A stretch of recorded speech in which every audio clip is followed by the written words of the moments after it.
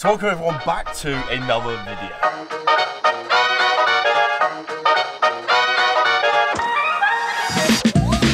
So 2 years ago I filmed a collection video of my dad collecting his BMW 320d, which is this car right here, and today it's new car time for him.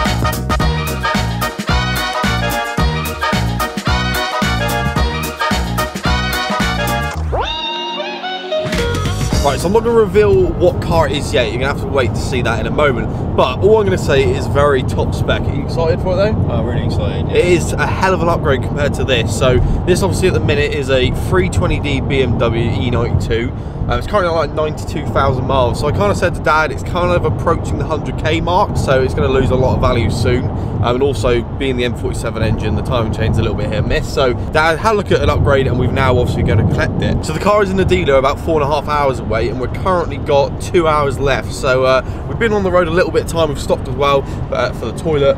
But yeah, not too long left. But before Dad put a deposit on this car, he checked it out using Car Vertical. Now, Car Vertical provides vehicle history checks for any car or motorcycle. All you need is the VIN or registration. So if you haven't skipped the video, you're going to see exactly what car we're going to have a look at. But I've just brought up the report here, but it's saying it's had no mileage discrepancies, it's not been stolen, not been an accident, and mainly not got any outstanding finance. Because imagine buying a car that still had outstanding finance, that will then give you a lot of problems. So if you scroll down here, it gives you all the activity feed of when it was manufactured, it shows you all the MOTs, and then when it's had a registration plate change here. It also gives you a load of information here that said it's not been exported, it's not been imported, it's not been seized, it's not been used as a taxi. And if you scroll down here, it says it's not been stolen in these countries, so that's all good. And here you've got the mileage graph, which shows a nice curve. If this were to be sort of up and down, you'd know it's been clocked in the past. There's absolutely loads of information on here, and as well evaluation and specs and all sorts. So luckily the car we're going to have a look at is all clean and the records are all okay. But if you take a look at this BMW 3 Series here, you can see that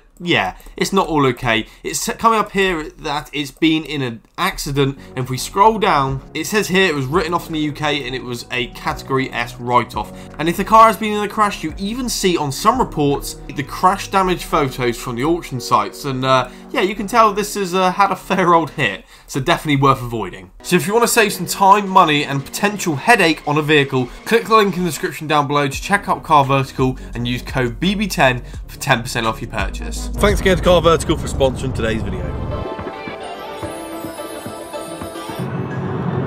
You can't focus, it's too wide. Focus.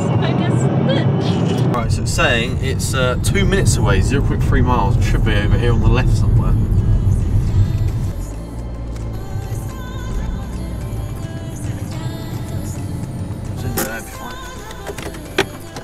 So we've arrived. So here is Dad's potentially new car.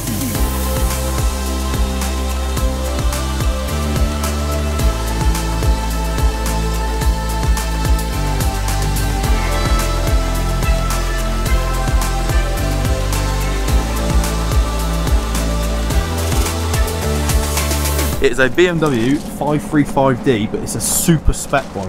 Honestly, the spec on this is incredible. Look how nice it is. What do you think so far, Dad? Yeah, very good. Really nice. It's nice, isn't it? Far more modern than the E90 interior. Oh, it is pretty.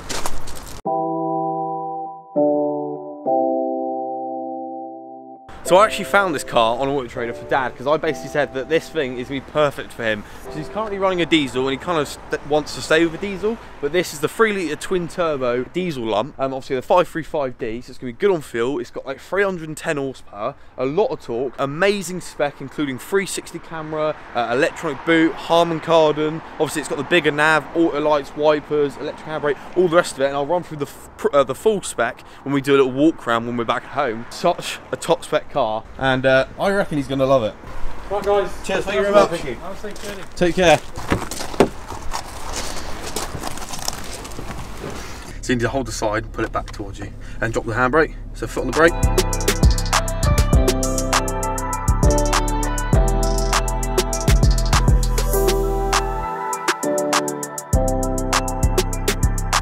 So we've been on the road for a couple of hours now, and we've done 130 miles, and what is your first impressions? It's really good. Have you better if I was actually driving it and just... Yeah, look at the weather. It's been bad weather the whole way, so he's not really had time to put his foot down or anything. We're sort of playing with the cars, the iDrive, and setting it all up. There's a load of features with this car. It's a very good spec, as I've said before, but what's your favourite feature? Don't know yet. I suppose it is hard to tell, but like the sound system as well. It's got like the Logic 7 Harman Kardon. Does sound really good. I'm going to fine tune it to make it sound even better. In terms of MPG, on the way up, so Dad's old car got 54.3 miles to the gallon from our house to the dealer, and we're currently on this one 42.4. So there's about 10 MPG difference so far, but it is increasing, so it will probably get a lot higher the further we get down the trip. But it'll be interesting to see what a 2-litre single turbo diesel does versus a 3-litre twin turbo diesel with a lot heavier car. So it'll be interesting to see.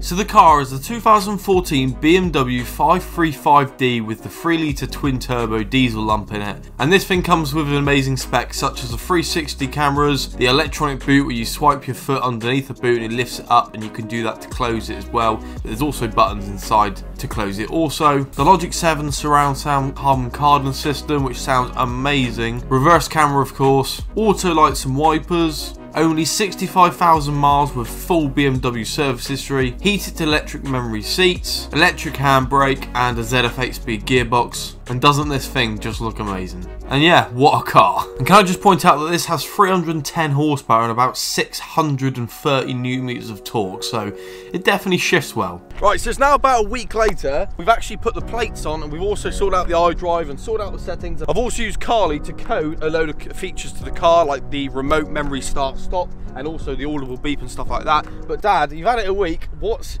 something you dislike about it first? Fuel consumption is a lot less than what it was on the 320. He's averaging about 27.5 mpg at the minute, and on his old one it was about 40.5, something like that. Yeah, but that's because I'm doing a lot of short journeys, so it's not long journeys. But on a longer journey, it wasn't so bad. Yeah. So. But on the long journey, I think we ended up getting 43, which I think was about 10 mpg less than the old car. Yeah. But then it's an extra turbo, it's an extra litre engine, and also it's a big old lump. Do you know what I mean? Oh yeah, but it's much more worth it. What do you like about it? Oh, the drive is amazing. Really, really comfortable. It is so comfy, isn't it? Yeah, it's responsive. It's like being. If I was going to say anything, it's like being on a boat.